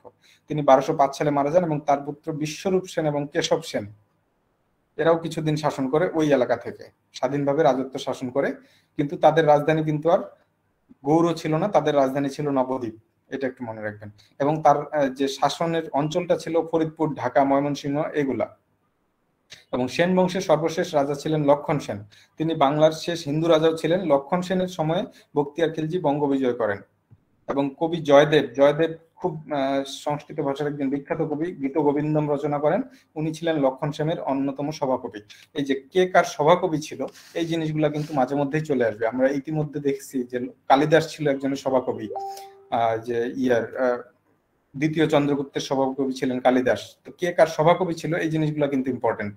যে এই যে বিখ্যাত কবিগুলা, রাজা জয়দেব ছিলেন, কবি জয়দেব ছিলেন এই যে আমাদের লক্ষণ সেনের একজন সভাকবি। আচ্ছা, তো বাংলার সেন বংশের শেষ রাজা ছিলেন লক্ষণ সেন, কিন্তু তার যে দুইজন ছেলে কেশব সেন এবং এই যে বিশ্বরূপ সেন, তারা কিন্তু আরো কিছুদিন শাসন করছিল। তো এইটাই একবার কোশ্চেন আসছিল যে সেন বংশের সর্বশেষ রাজা কে ছিলেন। এখানে যদিও দেওয়া হয়েছে লক্ষণ সেন, ওইখানে লক্ষণ সেন ছিল অপশন, কিন্তু সাথে কেশব সেনও ছিল, এবং ওইটার অ্যান্সার দেওয়া হয়েছিল কিন্তু কেশব সেনের কথা। তা আপনারা মনে রাখবেন যে কেশব সেন, এরকম আসলে কেশব সেন, কারণ তার পুত্রগুলা পরবর্তীতে আরো কিছুদিন শাসন করছিল। আচ্ছা, এরপরে এখান থেকে হ্যাঁ বলেন। আচ্ছা, এরপরে আমরা এখান থেকে দেখেন যে এই যে ওই জিনিসগুলো যেগুলো আমরা অলরেডি বলছি, এগুলাই আসে। মৌর্য বংশের প্রতিষ্ঠাতা কে, কে কোনটার শ্রেষ্ঠ রাজা, এগুলাই আপনারা এটা দেখে নেবেন এবং এটা পড়বেন। এরপরে চলে আসি আমরা যে বাংলায় কিন্তু মুসলিম ঢুকে গেল 1204 সালে অলরেডি। লক্ষণ সেনের সময় মুসলমানরা চলে আসলো। তো এই মুসলমানরা চলে আসলো কার মাধ্যমে চলে আসলো? এর আগেও আসছে আমাদের যে মোহাম্মদ বিন কাসিম একজন ছিলেন, এটা হালকা একটু পড়বেন। আমরা জানি হাজ্জাজ বিন ইউসুফের নাম আমরা জানি। হাজ্জাজ বিন ইউসুফ ছিলেন আমাদের যে উমাইয়া আব্বাসীয় যে খলিফারা ছিলেন, ওই খলিফাদের বিভিন্ন প্রদেশের তো গভর্নর ছিলেন। একজন গভর্নর ছিলেন এরকম হাজ্জাজ বিন ইউসুফ, তার জামাতা ছিলেন মোহাম্মদ বিন কাসিম। এই মোহাম্মদ বিন কাসিম সর্বপ্রথম সিন্ধু রাজা দাহিরের সাথে যুদ্ধ করে দাহিরকে পরাজিত করে, এবং উপমহাদেশে প্রথম এই মোহাম্মদ বিন কাসিম মুসলমান শাসক হিসেবে আসে। কিন্তু উপমহাদেশে আসা আর বাংলাদেশে আসা কিন্তু এক কথা না। উপমহাদেশ অনেক দূর পর্যন্ত বিস্তৃত। আগে এটা প্রায় আফগানিস্তান পর্যন্ত ছিল, কিন্তু বাংলাদেশ তো একেবারে আমাদের সবচেয়ে ভিতরের দিকে। সো উপমহাদেশে আসলেই যে বাংলাদেশে আসা তা কিন্তু না। উপমহাদেশে যদিও মোহাম্মদ বিন কাসিম আসে মুসলমান শাসন নিয়ে, কিন্তু বাংলাদেশে কিন্তু আসে আমাদের ইখতিয়ার উদ্দিন মোহাম্মদ বিন বখতিয়ার খিলজি। আচ্ছা, এর মধ্যে আরো কিছু কিছু কথা পাবেন যে 1000 থেকে 1027 সালের মধ্যে গজনির সুলতান মাহমুদ প্রায় 17 বার অভিযান পরিচালনা করে 300 মণ সোনা নিয়ে যায়, এরকম বিভিন্ন কথাবার্তা। এগুলো টোটকা ইনফরমেশন, এগুলো মনে রাখবেন। আচ্ছা, ভারতে মুসলিম শাসন, এটা একটু মনে রাখবেন যে ভারতে মুসলিম শাসন কে প্রতিষ্ঠা করলো? এই যে সুলতান মাহমুদ যে 1000 থেকে 1027 সালের মধ্যে অনেকবার ভারত আক্রমণ করলো, উনি কিন্তু ভারত শাসন করেন নাই। আক্রমণ করে সোনাদানা নিয়ে উনি চলে যাইত। প্রথম ভারতে মুসলিম শাসন প্রতিষ্ঠা করলো, অর্থাৎ ভারতের থেকে শাসনভার প্রতিষ্ঠা করলো মোহাম্মদ ঘুরি নামে একজন। ময়জউদ্দিন মোহাম্মদ বিন শামস ইতিহাসে মোহাম্মদ ঘুরি নামে পরিচিত, এবং পারসিক বা ইরান অঞ্চল থেকে এসে উনি প্রথম দিল্লি জয় করলো, এবং দিল্লি জয় করার পরে ওনার একজন শাসক নিয়োগ করে আবার ওনার জায়গায় ফেরত যায়। এই জন্য মোহাম্মদ বিন ঘুরি হচ্ছে মুসলিম শাসনের প্রতিষ্ঠাতা। এই যে মোহাম্মদ বিন ঘুরি 1191 সালে পৃথ্বীরাজ চৌহানের বিরুদ্ধে প্রথম তরাইনের যুদ্ধে শোচনীয়ভাবে পরাজিত আহত হয়ে দেশে ফিরে যান, এবং 1192 সালে আবার তিনি তরাইনের দ্বিতীয় যুদ্ধ পরিচালনা করেন, পৃথ্বীরাজ চৌহানকে পরাজিত করেন, এবং আপনাদের হচ্ছে যে ভারতে মুসলিম সাম্রাজ্য প্রতিষ্ঠিত হয়। সো ভারতে মুসলিম সাম্রাজ্য প্রতিষ্ঠিত করেন মোহাম্মদ বিন ঘুরি কিভাবে? দ্বিতীয় তরাইনের যুদ্ধে পৃথ্বীরাজ চৌহানকে পরাজিত এবং নিহত করার মাধ্যমে। এবং এই যে মোহাম্মদ ঘুরি পরাজিত করলো, শাসনভার নিল, নিয়ে তার যে সেনাপতি ছিল কুতুবউদ্দিন আইবেক, তাকে শাসনভাগ দিয়ে গজনিতে ফিরে গেল, তার জায়গায় চলে গেল। এরপর এই যে কুতুবউদ্দিন আইবেককে দিয়ে গেল, কুতুবউদ্দিন আইবেক প্রথম দিল্লিতে থেকে উপমহাদেশ শাসন করা শুরু করলো। এটাকে বলা হয় দিল্লি সালতানাতের শুরু। দাস বংশ। কুতুবউদ্দিন আইবেক মোহাম্মদ ঘুরির কোনো রক্ত সম্পর্কীয় কেউ ছিলেন না। কুতুবউদ্দিন আইবেক ছিলেন মোহাম্মদ ঘুরির একজন কৃতদাস। পরবর্তীতে কৃতদাসরা অনেকেই, আসলে কৃতদাস বলতে আমরা আমাদের যে কমন ধারণা, মুসলমানদের ক্ষেত্রে কৃতদাসের ধারণাটা একটু ভিন্ন। মুসলমানদের ক্ষেত্রে দেখা যায় যে অনেক কৃতদাসকেই এরা একেবারে খুব উঁচু মর্যাদায় তাদের যোগ্যতা অনুযায়ী পদায়ন করেছিল। এর মধ্যে একজন কুতুবউদ্দিন আইবেক। উনি যদিও দাস ছিল, কিন্তু মোহাম্মদ ঘুরির স্বভাব একজন খুব গুরুত্বপূর্ণ মানুষ ছিল কুতুবউদ্দিন আইবেক। পরবর্তীতে যখন দিল্লি দখল করলো মোহাম্মদ ঘুরি, উনি কুতুবউদ্দিন আইবেককে এর শাসনভার দিয়ে উনি ওনার জায়গায় ফেরত গেলেন। সো কুতুবউদ্দিন আইবেক, আপনারা জানেন কুতুব মিনার আছে দিল্লিতে, এই কুতুবউদ্দিন আইবেক পরবর্তীতে দিল্লি সালতানাতের সূচনা করলো এবং উনি কুতুব মিনার নির্মাণ শুরু করেন। এখানে একটা ইম্পর্টেন্ট কথা, কুতুব মিনার নির্মাণ শুরু করেন কুতুবউদ্দিন আইবেক, কিন্তু কুতুব মিনার নির্মাণ সম্পন্ন হওয়ার আগেই কুতুবউদ্দিন আইবেক মারা যান, এবং পরবর্তীতে তার ছেলে ছিল না, তার জামাই ছিল। তার নাম হচ্ছে যে, কুতুবউদ্দিন আইবেকের জামাইয়ের নাম কি কেউ বলতে পারবেন? ইলতুৎমিশ। ইলতুৎমিশ, হ্যাঁ। কুতুবউদ্দিন আইবেকের জামাইয়ের নাম ছিল ইলতুৎমিশ। এই ইলতুৎমিশ পরবর্তীতে কুতুব মিনার নির্মাণ সম্পন্ন করেন। আচ্ছা, এখানে একটা ইম্পর্টেন্ট কথা, যে উপমহাদেশে স্থায়ীভাবে মুসলিম শাসনের সূচনা করেন কুতুবউদ্দিন আইবেক, এই কথাটা মনে রাখবেন। এবং কুতুবউদ্দিন আইবেককে দাস বংশের প্রতিষ্ঠাতা বলা হয়, এবং তিনি ছিলেন তুর্কিস্তানের অধিবাসী। তিনি অনেক দান করতেন, এই জন্য তাকে লাখ বক্সে বলা হয়। এটা মনে হয় একবার আসছে, এই জন্য ইয়া করে দেওয়া, তবে আর আসার সম্ভাবনা নেই, কিন্তু তারপর মনে রাখবেন একটু। আচ্ছা, এরপরে আমরা এটা পড়ে ফেলছি অলরেডি। এই যে ইলতুৎমিশ, উনি কুতুবউদ্দিন আইবেকের জামাতা ছিলেন, অর্থাৎ তার কন্যার জামাই ছিলেন, এবং ইলতুৎমিশ এই কুতুব মিনার নির্মাণ কাজ সম্পন্ন করেন। ইলতুৎমিশের কোনো ছেলে ছিল না, একজন মেয়ে ছিল, সুলতানা রাজিয়া। এই দিল্লির সালতানাতের একজন মহিলা সম্রাট সুলতানা রাজিয়া, উনিও কিছুদিন শাসন করছে দিল্লি 1236 সালে। এইভাবে কি প্রশ্ন করতে পারে যে কুতুব মিনার কে প্রতিষ্ঠা করেন? প্রতিষ্ঠা করেন দিবে না, নির্মাণ কাজ শুরু করেন কে, সম্পন্ন করেন কে, এইভাবে স্পেসিফিক্যালি দিবে।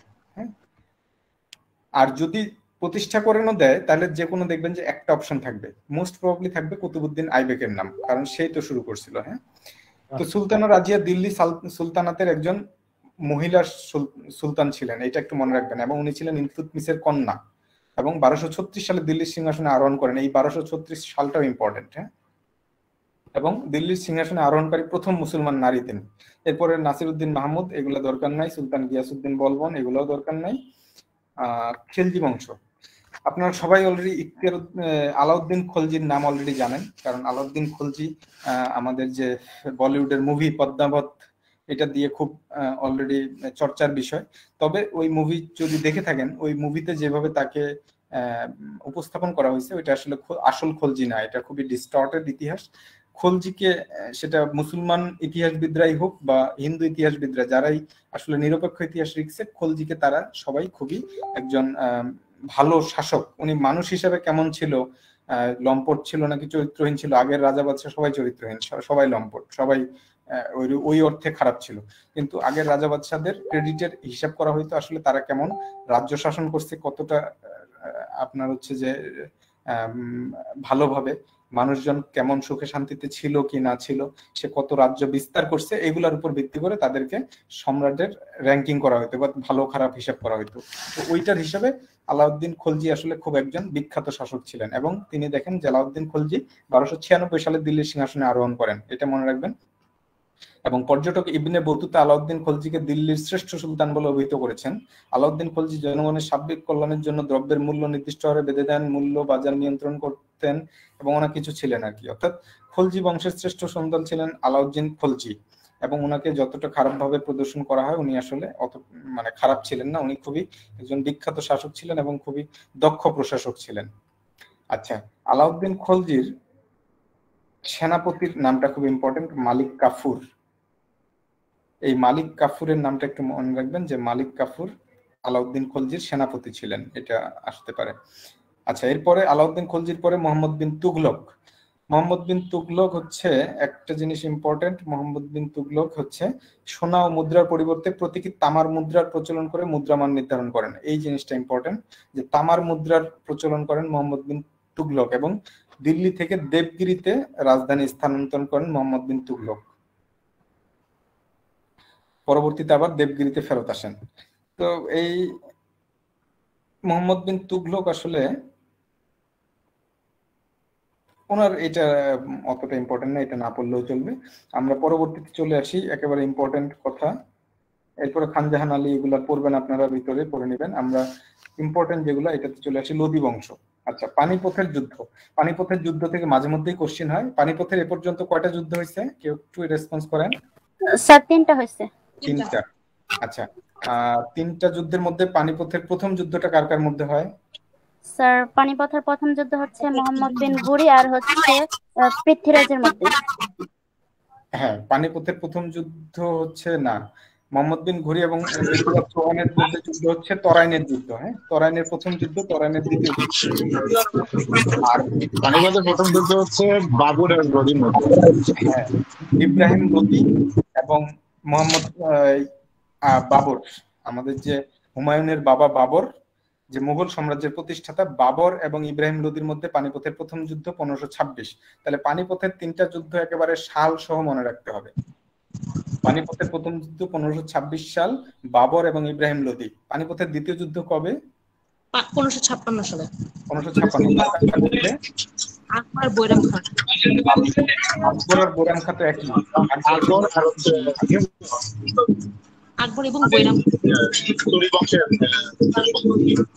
আচ্ছা, এটা আমি বলি, আকবরের অনেক কম বয়সে সিংহাসনে আরোহণ করে, মাত্র 13 বছর বয়সে। তো আকবরের আসলে সবকিছু সার্বিকভাবে দেখভাল করতো বৈরাম খান। আকবর আর বৈরাম খানের মধ্যে যুদ্ধ হওয়ার কোনো সম্ভাবনা নাই। বৈরাম খানের কি অভিভাবক ছিলেন আকবরের? অভিভাবক। হিমু নামে সেনাপতি ছিলেন উনি, সরি বংশের আর কি, আদিল শাহ সেনাপতি। 1556 সালে, একটু বন্ধ করেন। হ্যাঁ, 1556 সালে আমাদের পানিপথের দ্বিতীয় যুদ্ধ হয় আকবরের সেনাপতি বৈরাম খান এবং হিমুর মধ্যে। এটা আকবরের সাথে যদি হিমু এভাবেও আসে এটাও কারেক্ট, আবার আকবরের সেনাপতি বৈরাম খানের সাথে হিমুর যুদ্ধ এটাও কারেক্ট। সো এটা হচ্ছে 1556। আর পানিপথের তৃতীয় যুদ্ধ এবং সর্বশেষ যুদ্ধ কবে হয়? 1561 না 1761। কার মধ্যে? আহমদ শাহ আবদালী এবং মারাঠাদের মধ্যে। সো এই 3টা জিনিস মনে রাখবেন। হ্যাঁ, আচ্ছা, মুঘল সাম্রাজ্য। তাহলে মুঘল সাম্রাজ্যের প্রতিষ্ঠাতা বাবর 1526 সালে ইব্রাহিম লোদিকে পানিপথের যুদ্ধে পরাজিত করলো এবং উনি মুঘল সাম্রাজ্যের প্রতিষ্ঠা করলেন। আচ্ছা, পানিপথ জায়গাটা কোথায়? পানিপথ আপনারা যদি কেউ যেয়ে থাকেন, দিল্লি থেকে আমরা যখন ওই যে উত্তরপ্রদেশ হিমাচল, সরি দিল্লি থেকে যখন হিমাচলের দিকে যায় তখন হরিয়ানা নামে ছোট্ট একটা রাজ্য, যেটা আসলে আগে ইয়ার মধ্যেই ছিল, দিল্লি এবং হরিয়ানা একসাথে ছিল, বর্তমানে দিল্লি আলাদা রাজ্য। তো এই হরিয়ানা ওই জায়গাটার রাজ্যের একটা ছোট্ট অংশ হচ্ছে পানিপথ। এই পানিপথেই 3টা যুদ্ধ হয়, এবং পানিপথের এই যে এই 3টা ছকটা যে দেওয়া আছে, এই ছকটা একেবারে 3টা দিয়ে মনে রাখবেন। আচ্ছা, তো এইগুলো আমরা জানি অলরেডি। আচ্ছা, আপনারা সবাই জানেন যে মুঘল বংশের যে সম্রাটগুলো ছিলেন তাদের যে ক্রোনোলজিটা, এটা সবাই আপনারা জানেন। ছড়াটাও সবাই জানেন যে বাবার হয়েছে আবার জ্বর সারিল ঔষধে। বাবার থেকে বাবর, হয়েছে থেকে হুমায়ুন, আবার থেকে আকবর, জ্বর থেকে জাহাঙ্গীর, সারিলো থেকে শাহজাহান, ঔষধে থেকে আওরঙ্গজেব। পরবর্তীতে আরো আছে, আমরা মুঘল সাম্রাজ্য হিসেবে ফররুখ শিয়ার বা আমরা যে সম্রাট বাহাদুর শাহ, আরো কয়েকজনের নাম জানবো, কিন্তু ওরা আসলে অত ইম্পর্টেন্ট শাসক ছিল না এবং ওদের সময় ভারতের বিভিন্ন জায়গায় যারা ওই যে বললাম ছোট ছোট রাজ্য শাসন করতো, এরা যখনই দেখতো যে কেন্দ্রীয় ভাবে শক্তিশালী কেউ নাই, এরা নিজেরা শাসন করা শুরু করতো। তো আওরঙ্গজেব ছিল লাস্ট মুঘল শাসক যার আমলে পুরো মুঘল সাম্রাজ্যটা একটা একেবারে খুব কংক্রিট অবস্থায় ছিল এবং সে কেন্দ্রীয় ভাবে শাসন করতো। আওরঙ্গজেব যখন 1705 সালে মারা গেল, আওরঙ্গজেব মারা যাওয়ার পরে মুঘল শাসনটা কাইন্ড অফ ফল করলো এবং স্বাধীনভাবে রিজিওনাল অংশগুলো নিজেদেরকে স্বাধীন বলে ঘোষণা করা শুরু করলো। তো আওরঙ্গজেবের পরে যারা মুঘল শাসক ছিল তারা আসলে অতটা ইম্পর্টেন্ট না, তারা খুব ইনকনসপিকিউয়াস বা অগুরুত্বপূর্ণ। কিন্তু আওরঙ্গজেব পর্যন্ত যে 6 জন শাসক, এরা খুব ভালো মতো মনে রাখবেন যে বাবর, হুমায়ুন, আকবর, জাহাঙ্গীর, শাহজাহান এবং আওরঙ্গজেব, এই 6 জনের নাম। বাবার হইল আবার জ্বর, সারিল ঔষধে। আচ্ছা, এখানেও আছে, আপনারা দেখে নেবেন।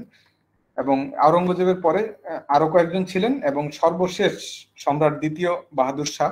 আপনারা সবাই জানেন যে দ্বিতীয় বাহাদুর শাহ 1757 সালে তো ইয়ারা দখল করলো, ইংরেজরা ক্ষমতা বা কোম্পানি। 1857 সালে যে মহাবিদ্রোহ হলো, যেটাকে সিপাহী আমাদের যে বিদ্রোহ বলা হয়, ওই বিদ্রোহটার সময় সম্রাট দ্বিতীয় বাহাদুর শাহ ছিলেন মোগল শাসক। তো এটা কিন্তু অনেকের কাছেই একটু ঝামেলার, যে আমরা জানতেছি যে 1757 থেকে কোম্পানির শাসন শুরু হইলো, ইংরেজ শাসন শুরু হইলো, আবার দ্বিতীয় সম্রাট বাহাদুর শাহ কেমনে মুঘল সম্রাট থেকে গেল 1857 সালে, যাকে ওই সিপাহী বিদ্রোহ, যেটা যে ওই বিদ্রোহের কারণে পরবর্তীতে রেঙ্গুনে নির্বাসন দেওয়া হলো এবং পরবর্তীতে উনি ওখানেই মারা গেল। তো আসলে যদিও কোম্পানি বা ইংরেজরা শাসন করতো, দিল্লিতে কিন্তু ওরা হচ্ছে যে একটা আলংকারিক একটা সম্রাট হিসেবে ওই যে মুঘল সম্রাটদের রেখে দিছিল। তো তাদেরই বংশধর শেষ পর্যন্ত এসে বাহাদুর শাহ। কিন্তু পরবর্তীতে ওরা যখন দেখলো যে ইংরেজদের সাথে একটা বিশাল একটা বিদ্রোহ হইলো এবং বিদ্রোহের পরে ইংরেজরা যখন ক্ষমতা একেবারে নিজেদের হাতে নিয়ে নিল, তখন তারা দ্বিতীয় বাহাদুর শাহকে উৎখাত করে তাকে নির্বাসন দিয়ে দিল রেঙ্গুনে এবং ওইখানেই উনি মারা যায়, ওইখানেই ওনার দাফন হয়। আচ্ছা, জহিরুদ্দিন মোহাম্মদ বাবর আপনারা সবাই জানেন যে মুঘল বংশের প্রতিষ্ঠাতা। এগুলা ভিতরে আপনারা দুই একটা পড়বেন, কিন্তু ওই ইনফরমেশনটা ইম্পর্টেন্ট, কে প্রতিষ্ঠাতা। এরপরে তার পুত্র হুমায়ুন। হুমায়ুনের সময় একটু যেটা ইম্পর্টেন্ট, যে হুমায়ুন কিন্তু প্রথম মুঘল শাসক যে বাংলায় আসছিল। তিনি গৌরনগর পর্যন্ত আসেন। গৌর আমরা দেখতেছি চাঁপাইনবাবগঞ্জ অঞ্চলে। তো বাংলায় আসছিল হুমায়ুন এবং এটা উনি 38 সালে বাংলায় প্রবেশ করে এবং গৌরনগরের অপরূপ সৌন্দর্য দেখে, জলবায়ু দেখে তিনি মুগ্ধ হন এবং গৌরের নাম রাখেন জান্নাতাবাদ।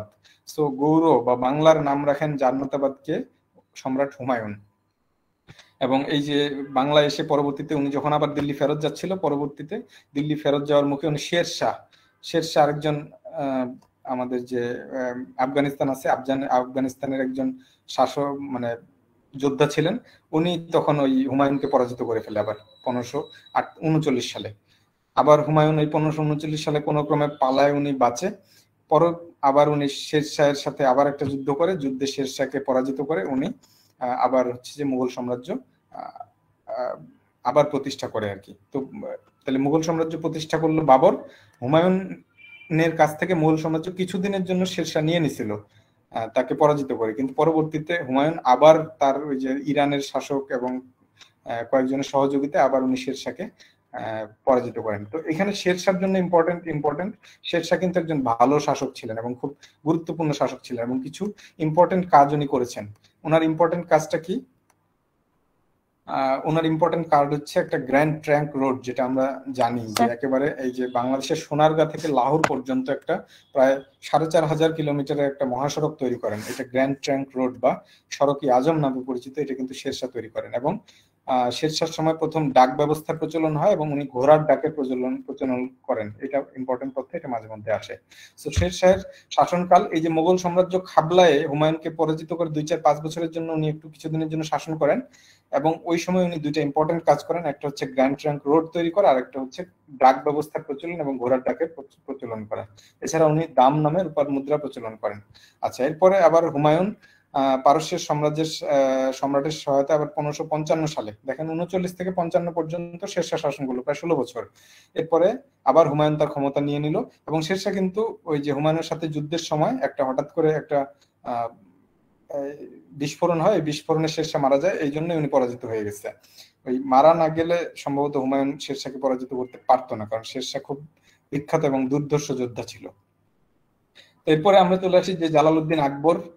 প্রত্যেকটা মোগল সম্রাটের কিছু ইম্পর্টেন্ট কাজ আপনারা জানেন যে আকবর মাত্র এই যে 14 ফেব্রুয়ারি এগুলো দরকার নেই, 1556 সালে হুমায়ুন প্রথম সিংহাসনে আরোহণ করলো, মাত্র 13 বছর বয়স। এই জন্য তার অভিভাবক ছিল বৈরাম খান, এবং বৈরাম খান ওই সময় 1556 সালে বৈরাম খান এবং হিমুর মধ্যে যুদ্ধ হয়, এটাই হচ্ছে আমাদের পানিপথের তৃতীয় যুদ্ধ।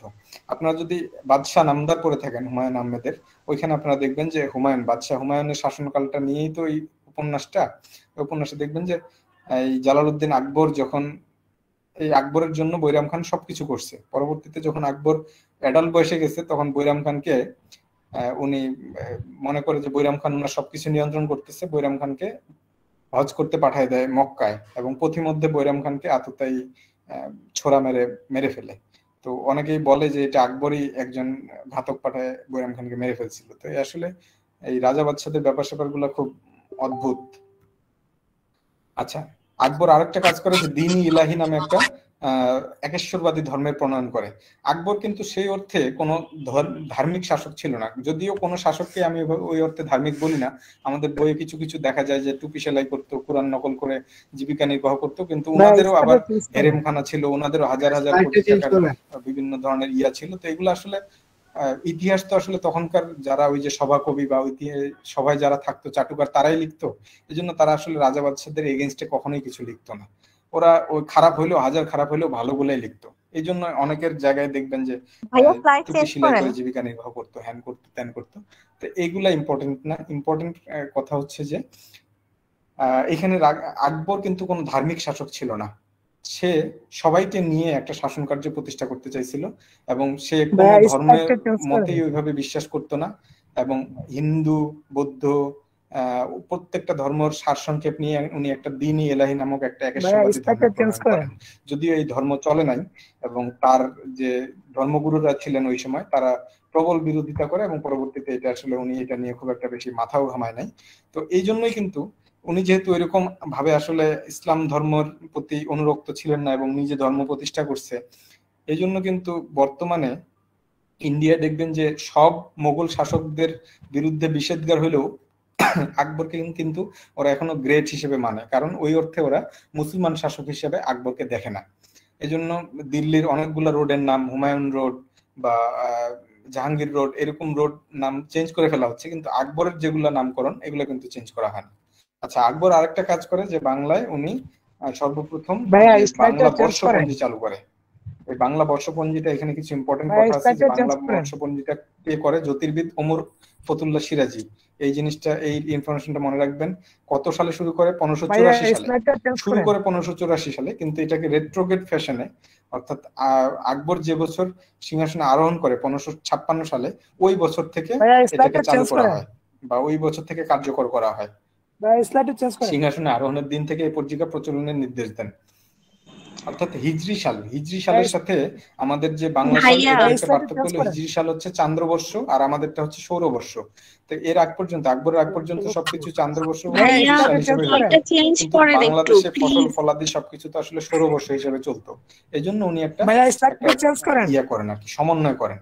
আর আকবরের অর্থমন্ত্রী ছিলেন টোডরমল। এটা খুব ইম্পর্টেন্ট, কারণ আকবরের রাজ্য সংস্কার বা এই যে আপনার হচ্ছে যে কর রাজস্ব, এটা খুব ইম্পর্টেন্ট ছিল, এবং এইটার রাজা টোডরমলের। এছাড়া আকবরের সভাসদে আরো অনেকগুলা গুরুত্বপূর্ণ মানুষ ছিল, যেমন বীরবল ছিলেন। আকবর কিন্তু অনেক কিছু পৃষ্ঠপোষকতা ছিলেন। ওনার সময় যে তানসেন নামে একজন খুব বিখ্যাত গায়ক ছিলেন, এবং আবুল ফজল নামে একজন ছিলেন, উনি আকবরের আইনি আকবরী নামে একটা গ্রন্থ রচনা করেন। জিনিস আকবর মারা যায় 1605 সালে। আকবর মারা যাওয়ার পরে তার পুত্র নুরুদ্দিন মুহাম্মদ জাহাঙ্গীর। আকবর যদিও বাংলা জয় করে 1576 সালে আকবর বাংলা জয় করে, কিন্তু বাংলায় একেবারে শাসন ভাইয়া প্রতিষ্ঠা করতে স্লাইডটা পারে নাই। চেঞ্জ করেন। জাস্ট বাংলায় আসছিল আকবরের সেনাপতিরা, বা বাংলা এসে একেবারে খুব ভালো মতো শাসন প্রতিষ্ঠা করা কিন্তু আলাদা জিনিস, এটা আকবরের সেনাপতিরা পারে নাই। পরবর্তীতে মোহাম্মদ জাহাঙ্গীর বা জাহাঙ্গীরের শাসনামলে 1605 থেকে 1627 ইসলাম খান, সুবাদার ইসলাম খান, কেউই দেখার নাই স্লাইডটা, উনি তো নিজেই পড়া মুখস্থ করে চলে যাচ্ছেন মনে হচ্ছে। মুঘল সম্রাট প্রতিষ্ঠা করেন।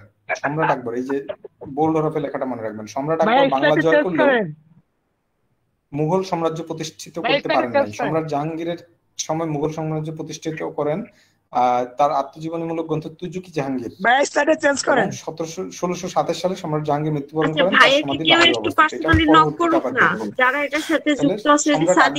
বাংলা জয় করে বাংলায় জাহাঙ্গীর এবং তার সম্রাট ইসলাম খান। আচ্ছা, জাহাঙ্গীরের পুত্র আমরা জানি শাহজাহান বা খুররম প্রতিষ্ঠা করেন কি? ভাই ওরা শুনতে পাচ্ছে না। Prince of builders.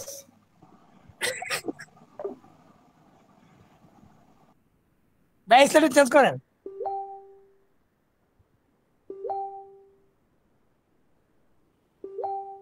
ভাই স্লাইড চেঞ্জ করেন। প্রিন্স অফ বিল্ডার্স বলা হয়, এই জিনিসটা মনে রাখবেন। ভাই স্লাইড চেঞ্জ করেন। খুবই একজন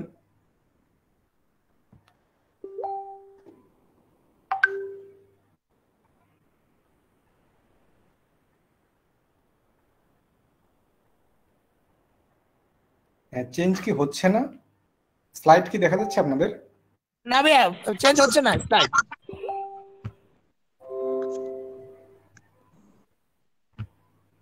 হ্যাঁ, স্লাইডটা কি দেখা যাচ্ছে? কেউ একটু বলেন। দেখা যাচ্ছে কিন্তু স্লাইড চেঞ্জ হচ্ছে না। দেখতে কি সমস্যা হচ্ছে? স্লাইড দেখা যাচ্ছে কিন্তু সেটা হচ্ছে ওনার শেরশাহ আমলটা, এরপর থেকে আর কোনো কিছু আসে নাই। ভাই আবার একটু রিপিট শেয়ার দেন, তাইলে ঠিক হয়ে যাবে। শোনা যাচ্ছে? আপনার কথা শোনা যাচ্ছে ভাইয়া, কথা তো শোনা যাচ্ছে, শুধু আপনার স্লাইড চেঞ্জ হচ্ছে না।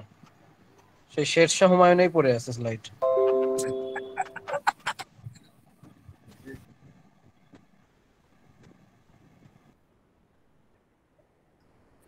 আমাদের কাছে আসলে শীট নাই, তো আমরা ফলো করতে পারতেছি না, দেখতেও পারতেছি না। আমাদের কাছে তো পিডিএফটা প্রিন্ট করা নাই বা হার্ড কপি সফট কপি বলে গেলে ভাইয়া ভালো হয়।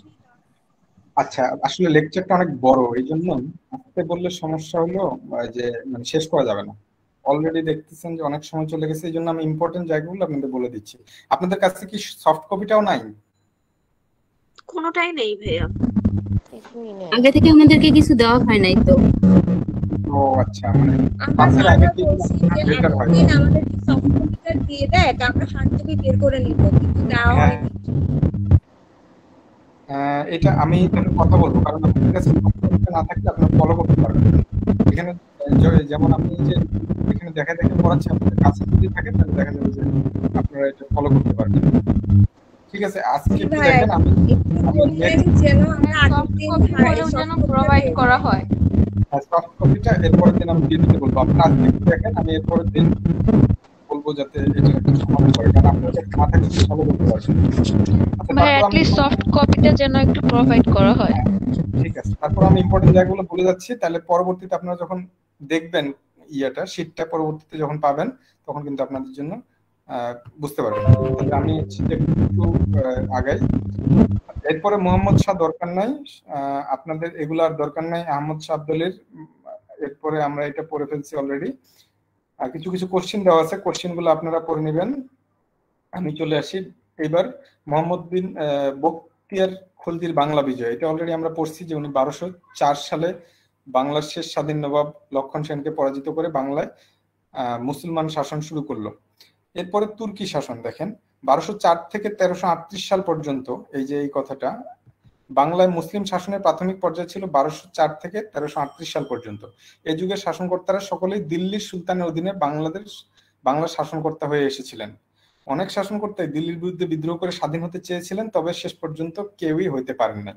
এই জন্য বাংলার প্রথম স্বাধীন সুলতান বলা হয় ফখরুদ্দিন মুবারক শাহকে, এবং উনি 1338 সালে সর্বপ্রথম উনি দিল্লি থেকে ক্ষমতাটা আলাদা করেন। দেখেন, দিল্লি কিন্তু অনেক আগেই মুসলমানদের করগত হয়েছে, কিন্তু বাংলায় যদিও 1204 সালে মোহাম্মদ বিন বখতিয়ার খলজি আসলো, 1204 থেকে 1338 প্রায় 30 বছর পর্যন্ত কিন্তু বাংলা শাসন হয়েছে দিল্লির সুলতানদের আন্ডারে, এবং এখানে একজন শাসন করতে আসতো, সে দিল্লির কথা মতো শাসন করত, তার স্বাধীন কোনো কিছু ছিল না। অনেকেই চেষ্টা করছে যে আমি স্বাধীনভাবে করব, যখন দিল্লি হয়তো একটু একটু ইয়া হয়েছে, দিল্লিতে যখন একটু সমস্যা হয়েছে, কিন্তু কেউই পারেন নাই, দিল্লি থেকে পরবর্তীতে তাকে কন্ট্রোল করা হয়েছে। কিন্তু 1338 সালে সর্বপ্রথম ফখরুদ্দিন মুবারক শাহ দিল্লির শাসন থেকে বের হয়ে এসে স্বাধীনভাবে বাংলা শাসন করা শুরু করেন।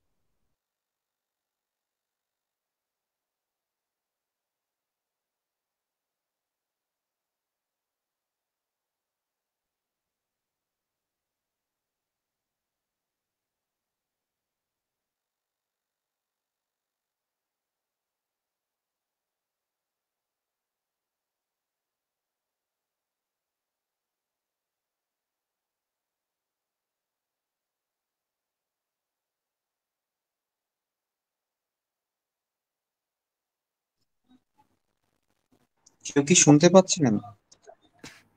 হ্যাঁ, শোনা যাচ্ছে না কথা আমার? এখন কথা শোনা যাচ্ছে ভাই, এই যে মাত্র শোনা যাচ্ছে, এর আগে শোনা যাচ্ছে না। এতক্ষণ কিছু শুনিনি আমরা, এই মাত্রই শুনছি। আচ্ছা, তাহলে এই কথাটা একটু রিপিট করে, এটা ইম্পর্টেন্ট একটা কথা বলছি।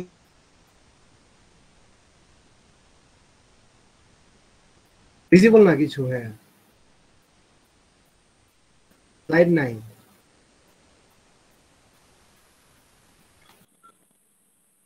ভাই স্ক্রিনটা শেয়ার দেন।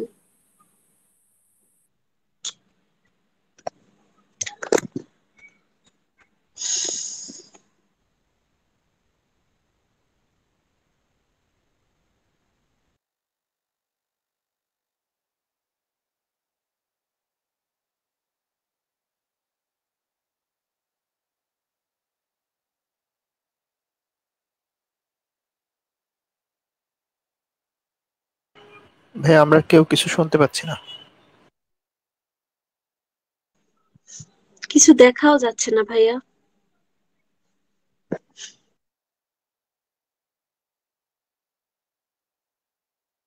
Net problem most probably.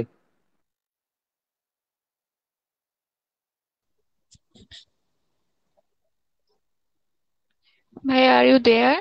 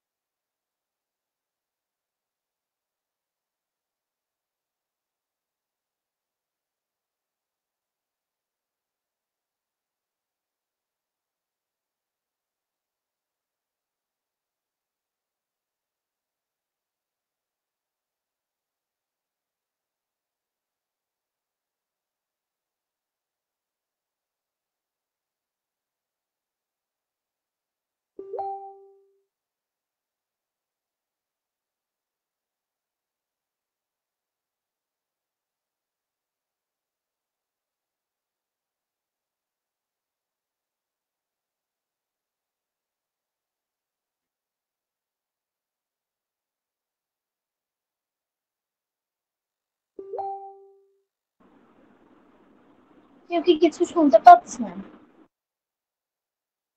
না, শুনতে পাচ্ছি না।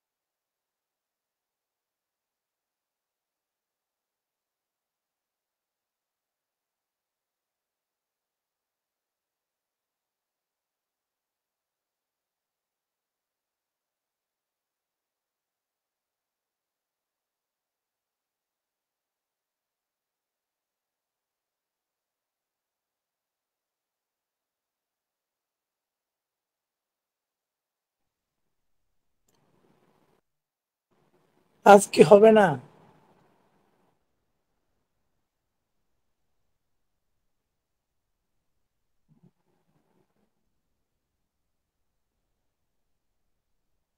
ক্লাস কি হবে না?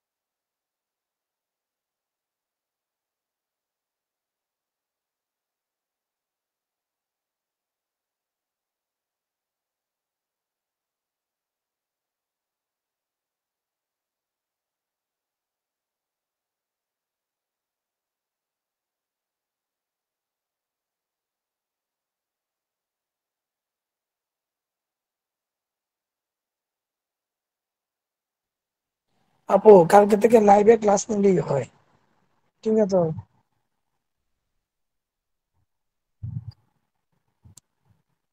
আপু জি আপু, সামনে মানে সামনে ক্লাসটা লাইভে নিলে তুই হয়, তাহলে তো ভালো আমার জন্য।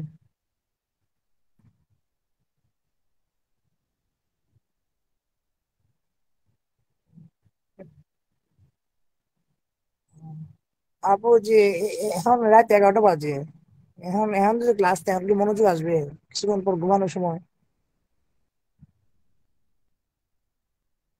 বলছি যে